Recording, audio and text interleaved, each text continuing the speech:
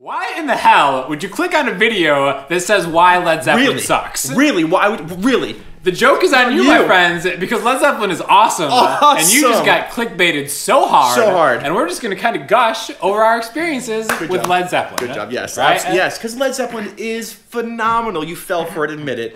But you stay here. Stay here because we're gonna talk about why and how, and we're gonna persuade you our personal relationship with Zeppelin, right? When was the first time you heard Zeppelin? You know, I got into this late, relatively late. I remember I was at a state like a baseball game with a friend of mine. I was probably like a junior in high school. Okay. I didn't know anything about classic rock yet. I was so naive. I was so ignorant. Just like this beautiful flower growing in the world, but like didn't know anything that was going on outside. And a song came on, don't even remember. And my friend was kind of like a prick, and he's like, "Hey, what band is this?" Like quizzing me. Yeah. And I'm like, by the way, another thing I learned early on was that whenever you don't know the answer with confidence. Yeah. Right? So I'm like, Led Zeppelin, because I knew the name, I saw the shirts and stuff like that, and it was, and he's like, right on, man. And like he totally respected me. And ever since then, I was like, maybe there's something to this Zeppelin I'm a golden god. Yeah, right? That's so great. So the next year, I started playing guitar. And then it was over after that. Yeah, similar with me. My growing up in Long Island, New York, my sister's room was next to my room, and I'm 4 years younger than my sister. And her boyfriend at the time, I didn't know this, had brought like a CD over, and you could hear the music through the walls. And I remember being in my room. I think I was doing homework. I think I was 12 years old. I remember hearing the muffled like. Over your sister like banging. They turned it on to hide that, and I was so focused on Heartbreaker. Awesome. I'm gonna throw up right now. Thanks, man. I hope my sister's not watching this. But I heard that. I remember like I was just like, what is that? What is this? And then I asked him. I said, "What is this?" Led Zeppelin, and her boyfriend was like, "This is Led Zeppelin 2." And I was like, this is awesome. And I remember I asked him if I could borrow it, and I borrowed it. And that first hour, I was just like, this is amazing. I mean, really, it was the first band I was introduced to outside of like the radio in my mom and dad's car. Like 80s rock, 90s, 80s rock. See, I didn't even get that. Like my parents didn't listen to any rock. It was all smooth jazz or Rob Thomas or whatever, right? And it was awful. And again, I was so naive. Yeah. And like I had no idea. I didn't hear Stairway to Heaven until I was like 20 years old. Oh my god! I know. Terrible. It's ridiculous. I don't even understand how it got that far. I honestly just let you know. And how did it get that far? I bought my first guitar because of timing. Honestly, between like Guns N' Roses and Led Zeppelin. Guns N' Roses was swarming around, but then I heard Led Zeppelin. I said, "That's it. I have to play guitar." And I went out to Sam Ash. Right, went to Sam Ash, and I got my first cream-colored Stratocaster, and I bought an amp. Check this out. I bought an amp with reverb. That's important. Like, how well did I luck out there? Don't buy amps or get amps without reverb. If you have the option and price is the same, get the reverb. You need it. It helps. And I started learning. Heartbreaker, Whole Lotta Love, Lemon Song, and I was obsessed. I mean, this guy was. At the time, you give Jimmy Page all the credit, but then you start realizing like how Bonham. Was there, and John Paul Jones, and just the vocals, and how like they are. Led Zeppelin was the ultimate package, kind of just whipping it out and saying, "Here we are, we are the best band." And like we talked about in like the mode videos, accessible to a young musician or a beginner musician. You can wrap your head around how things work. Yeah. You're obviously not gonna play it like Jimmy did. You know what I mean? The nuances of like his techniques and playing and stuff comes later. But I think there's such a great band for any beginner guitarist to like just kind of think about. And I don't know how old you are behind that camera, but you have to understand your guitar players that you love got their influence from Jimmy Page. Yeah. Everyone. And so if you don't like Led Zeppelin or if you haven't heard it, go give them a chance, because this is the original. It's like the holy bible of rock music, and they really influenced everyone, from techniques to sounds to people wanting to be like John Bonham, and even developing that bass drum, that thunder drum. Even just the acoustic stuff too. Oh yeah, awesome. Like bringing it down, dialing it down, everything. Absolutely awesome. Yeah. Can I ask you a question? I would love it if you had any questions. And again, we haven't really talked about this, but I'm just wondering, like, now in hindsight, who was the most important person in Zeppelin? Oh my gosh. Who was your most number important one? or my favorite? You could any which answer is fine. All right, to me, Jimmy Page is the most important. He always is, and he always will be to me. But my favorite is actually Robert Plant now, in hindsight. Yeah. And before you say anything, before anybody judges me, everyone listen to Robert Plant and Strange Sensation. They're the solo stuff. Robert Plant's solo stuff, he has some awesome solo stuff. I will... Freedom Fries? Oh my god. Dude, it's alright, it's kind of a stupid name. I swear to God, I promise you. In fact, I'll try to find it and I'll link to it. Because I think out of all the guys from that era who tried doing solo stuff, and again, a lot of people like Outrider and Jimmy Page's stuff. Oh yeah. I think the Plant Strange Sensation stuff is awesome. I kind of have to agree with you. Even though like I love Page, I don't think a lot of guitar players understand how good guitar players have this thing called theory behind them to help them fill in the gaps to do that stuff. But a vocalist doesn't have that. A vocalist has just the ability to hear and try to sing what comes out. Exactly. And when you listen to Plant and how good and unique he was... Think of how many poor man's Jimmy Pages are out there. So many. Poor man's John Bonhams are out there. Yeah. There's only one Robert Plant. It's true. He's the golden god. Who can contact us on this channel if he wants to. Please, you're welcome here anytime, Robert. I think he's here. got a place on CST. I think he does. He was at a restaurant one day, and my friend saw him, and I'm so upset I didn't get to see him. Anyways, but so who do you think is the most important? No, I agree with Jimmy Page. Really, I think of them as a tight unit, but I don't know. John Bonham, fantastic. I mean, John Bonham was just amazing. Amazing. Rob Plant, amazing. Jimmy Page, amazing. I do have to say, if we shift the conversation to who was, I don't know, who was the unsung hero, I'd say it's John Paul Jones. Well, I mean, in any band, the bass player is the unsung hero. No. If you needed to make an unsung hero out of everyone, it's always a bass player. No, I mean, think about it. When you so he said that John Paul Jones was the most underrated musician in the history of music. I have to say that he really was. I respectfully, I love John Paul Jones. I don't want anybody to think I'm ever hating it. The dude, otherworldly musical talent. Absolutely. Can do anything. Yes. But I think more than anything he was the perfect glue to fill in the cracks that those other three incredibly unique, legendary guys. He's exactly what that band needed. To fill in cracks. Just like the utility guy. Oh, and I think it can be heard of, and again, a lot of people disagree with this. Anything post-4 Zeppelin is when Zeppelin, I feel John Paul Jones has a bigger role in the writing and the composition. I think post-House of the Holy. Oh, wait, no, House of the Holy. Even House of the Holy. I think post-4, John Paul Jones started kind of doing his thing, which is cool. I'm all for a band developing. But what I think of Led Zeppelin is 1 through 4. 1 through 4. And I'm not a huge fan. There's some moments for sure. Yeah. I'm not a huge fan of stuff post-4. The rawness. You bite I feel like Page and Bonham...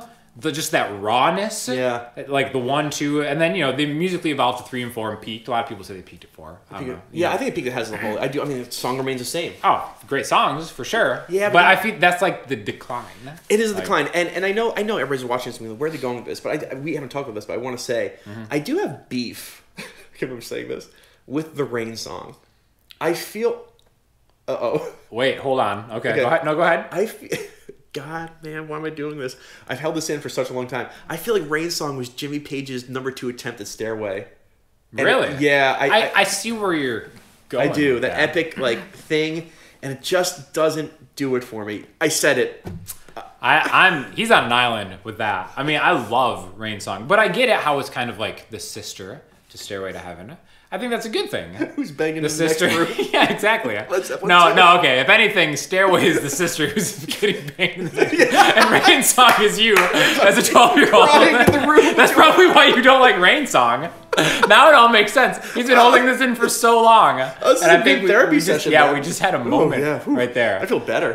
Who says insight's not cure? Well, I think this is Rain Song is it's in a different tuning, right? Yeah. I personally think. You're just not going to get over this, are you?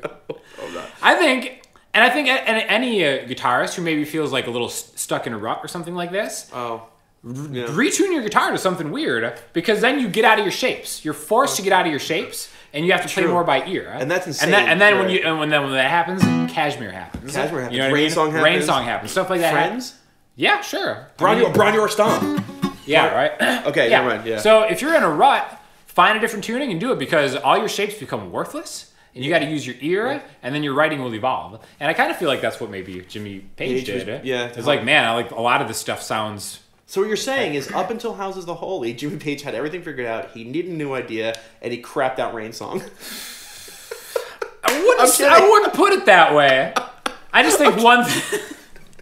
I'm kidding. No, I was just kidding. It's like, how many, it's a good song. How many nasty, bluesy, ballsy riffs can you do? Right. 1 through 4. I get it. You got to do something different. You know what I mean? I'm with and you. hey, my hat's off to the guys, but... we got to reel this back in. The point is, Led Zeppelin is awesome, and they're influential. Like, they really, really are. You know, and to be honest, you know, as I get older in life, I do really start to respect In Through the Outdoor and Physical Graffiti, because you really, you know, as you get older, you develop new tastes for things, for food, for movies, for anything. And 1 through 4 Zeppelin is quintessential, especially when you're young and you're on it. But when you move over to In Through the Outdoor, Physical Graffiti, there you go. Coda, I'm not a big fan of Coda, but like, those 2 albums really grew on me. Like, you know what? Robert Plant said that his favorite song, the favorite moment, was "In My Time of Dying" on Physical Graffiti. And if you haven't heard that song, listen to "In My Time of Dying." Also, if you want a quick intro to Zeppelin, listen to the album "How the West Was Won," the live album. Oh my god! I mean, there's no way you can ignore the like power. 20-minute versions of like Achilles' Last Stand or something like that, right? Yeah, It's and you hear John Bonham and just absolutely powerful. And just those musicians in general, kind of like how we said they're accessible. Like, you can play a Jimmy Page song, but that doesn't mean you're Jimmy Page. No. You can play a John Bonham, like John Bonham's grooves are like, yeah, I can do that. Yes. Yeah, I can sit behind a kit and learn it, but you can't play it like John Bonham. No, except for one thing that you can't play. Look up on YouTube, John Bonham playing isolated drum tracks to "A Fool in the Rain," and it's just him playing. Oh my god! And it is mind-boggling. It's like the ghosting that, like, you know, if you're not a drummer, like when you're kind of a ghost note is like when you're like playing it, but you know, you're feeling it, you're feeling the essence of a note more than the actual listening to it. Touching. Yeah, so when you actually get an isolated track, it's like, oh my god. Like, it's phenomenal.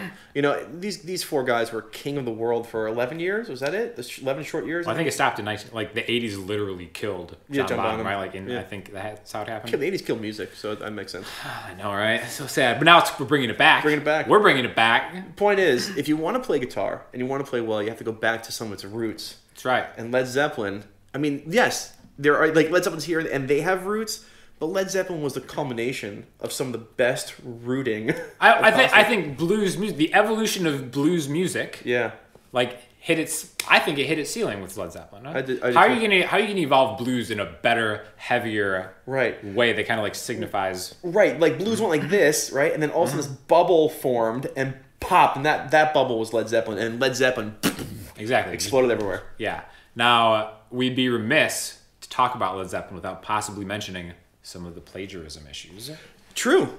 Which I have just learned to a greater extent just recently. Yeah. How much they? Yeah. Right. Allegedly. It's an interesting thing how, like, I mean, it's not even alleged. Like, some of the stuff is like taken like note for note. Note for note. You know. I mean, there are plenty of videos on YouTube where they plagiarize, and we talked about this. But to be honest, I don't care. Yeah. Exactly. in the grand scheme of things, it's like they made them better for sure. It's true. It's like if you're a Pepsi fan, there's Coke. If you like Coke, there's Pepsi.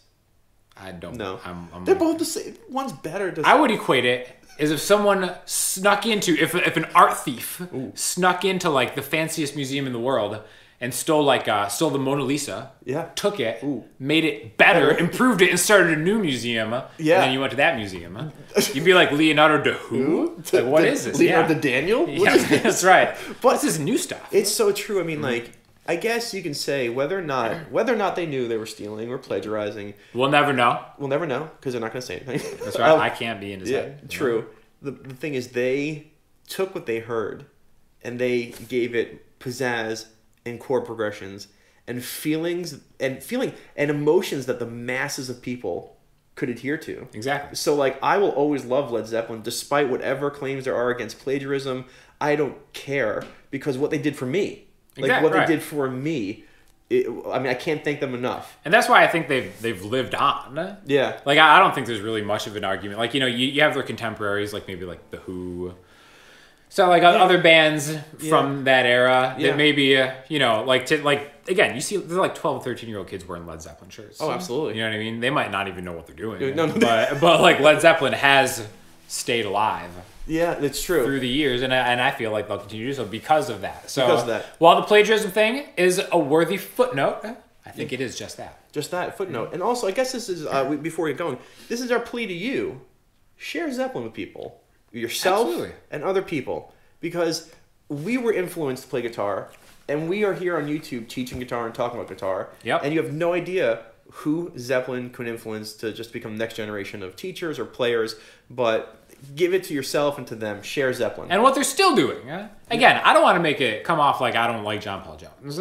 He doesn't. Because he's still putting in work. I don't know if you've ever heard of Them Crooked Vultures, which Ian did not before this conversation. Crooked who? It's Josh Homme on guitars and vocals, Dave Grohl on drums, and John Paul Jones killing it on bass guitar. Whatever age he is, I don't even know. Yeah, and they just crush it. Them Crooked Vultures. See, a byproduct of Led Zeppelin. Once again, proving the theory that Led Zeppelin sucks.